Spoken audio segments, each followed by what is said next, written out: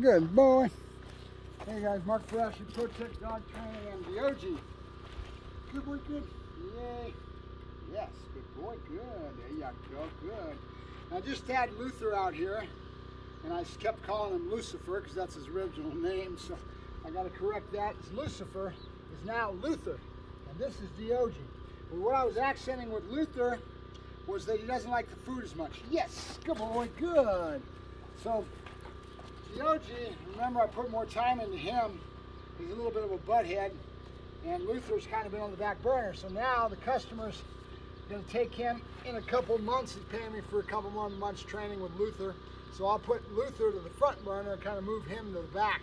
But what Luther doesn't have right now is enough food drive to make it really go. But what he did for me this morning is we went off and did agility, and he's really into chasing that ball. So I'll keep building a relationship with the animal and build the ball drive. Agility is going to build confidence. Keep doing this on a pattern. It really is heavy, and with the exercise, it's going to bring up drive. Stamina increases and drive will increase because now he's in better shape, right? So exercise matters, right? You get out there and do the right exercise, that's going to increase your drive states, right? So that's what we'll do with Luther for a while. Every dog is different. Every dog kind of goes through different phases. Not every dog is going to be the same, even the same litter on the same day. They have good days, they have bad days, and Luther right now is showing me he could give a hoot about these hot dogs. So I got to try to find out something that's better for him that he wants, try to rob him of food the night before and try to increase his want for that food. And then we'll play some other tricks. Okay, there's a lot of different tricks. One of the things is that dogs are very social. So I can put them in that little cage over there, build some anticipatory want in a pattern attitude where you put him away, you work the other dog, he wants to get out of there, or you put him in there and you don't get him right away. He knows what's going to happen because there's a pattern involved. When he comes out and he gets put into that cage, he knows he's going to go to work. And with pattern and routine every day, that anticipatory want is going to build. That's going to build my drive state, right? You saw me talking about Grim. I'm going to post that a little bit later today as well. That's engagement that we're trying to create with Grim. Get him high on the game, and the same thing applies a little bit. So a lot of this is about relationship and understanding how to build drive with the little tricks that you do, right? And so I talked a little bit about that with Grim as well, right? I also mentioned on that video with Grim, we were talking about motor movements. Well, motor movements is part of it, but that's actual muscle memory. When I mentioned that PVC pipe over the A-frame, the dog's going to have to go under it, and then on the other side you have two of them. So you have it on one side and then the other, and they both have PVC pipe that's been bent in a circle. It's going to cause the dog to go under, and when he comes back over the other side, he's going to want to go under it again. And that creates a muscle memory because you want to keep the dog on the A-frame as long as possible so that he doesn't launch off the top. Now remember, I've talked about this before. In agility, they actually have target spots that within the sport the dogs are required to touch. Well, that's what they're doing the same thing within the sport because that's a high-speed type of a game, getting through all that little agility course, and the dog's required to hit certain touch spots in the game so that they create that muscle memory and the dog stays safer in that regard. They don't want to launch it off because all that speed with those really high-drive little dogs, they're using a lot of times the Australian Shepherds, catalogs, all kinds of dogs play in that game, but at the same time there's some logic behind what they put together in that agility as far as the sport of agility, right? Remember, when I'm talking agility out here, I'm using agility to build confidence. I'm not treating it as a sport. I'm using agility as a confidence builder, jumping up on things, going over things, walking that real tight little line he's got to do on the wacky board, changing direction and pitch down and up, and that's what the wacky boards are all about. There's a complete function that we're trying to do with certain things, and we'll go over that again another time, but I go over all this stuff intermittently all the time. So we've got Diogi out, we're going to work him, and we're just trying to create a lot of engagement and get him after the food. Diogi.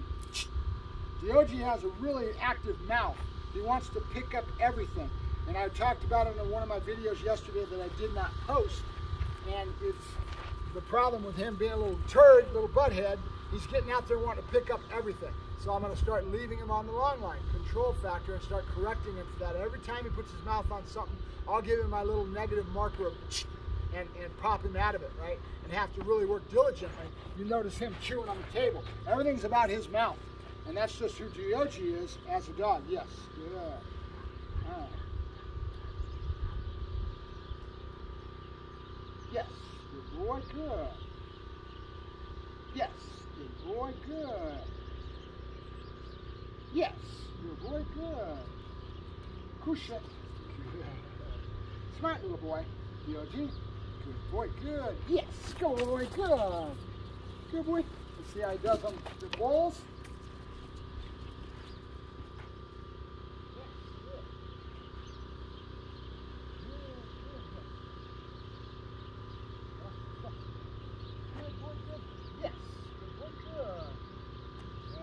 Rights and lefts, real important.